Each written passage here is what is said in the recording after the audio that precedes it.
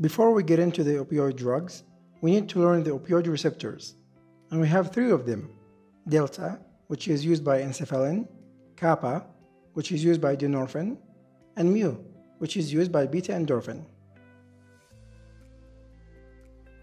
The mechanism of action is fairly straightforward. The opioid receptors will be agonized, and this results in a cell hyperpolarization. This leads to the opening of the potassium channels and the closure of the calcium channels, and thus the target cell will be inactivated. And this will decrease the release of the pain substances and the molecules that cause pain.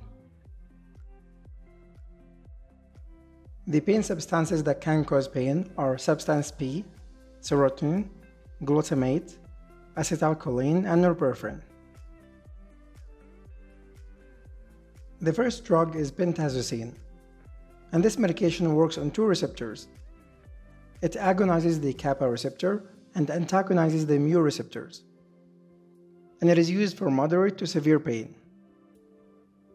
If this medication is used with any opioid antagonists, like naloxone or naltrexone, it will cause immediate withdrawal symptoms. And it makes sense because you will have two antagonistic effects, one of pentazocine and the other of the antagonistic medication. Next we have butorphanol. This medication agonizes both kappa and mu receptors, kappa being fully agonized and mu receptor being partially agonized. And it is one of the hardest medications to antagonize with the antidotes. It is mainly used for severe pain, such as migraine or labor pain.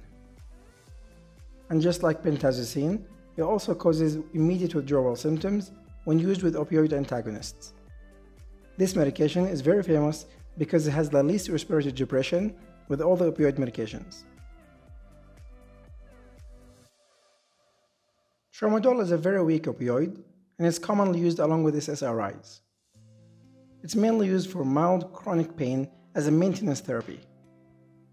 It can also inhibit the reuptake of norepinephrine and serotonin, so it can cause serotonin syndrome and seizures.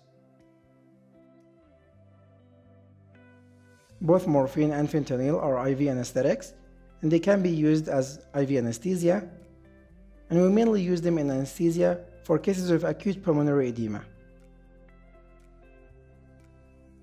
Codeine and dextromorphine are both antitussives, so they are anti-cough medications.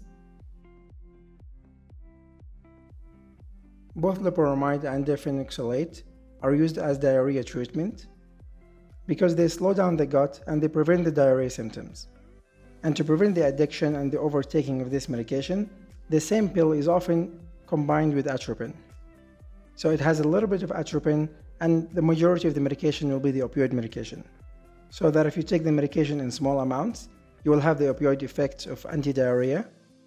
But if you take it in a larger amount, you'll have the atropine effects, which will cause side effects and symptoms.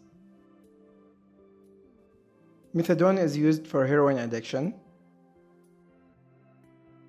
And finally, meperidine is the only opioid medication that causes mydriasis. All other opioid medications, of course, cause meiosis. The side effects of opioid medications are all similar, and the severity depends on the potency of the medication. So we have, of course, the most common side effect, which is addiction, and we treat this with naloxone or naltrexone. Tolerance, of course. And tolerance is actually sometimes useful, because if a patient is dependent on opioid medication for a long time, over time they will not have constipation or meiosis, which we see with the long use of opioids. So constipation and meiosis are acute side effects.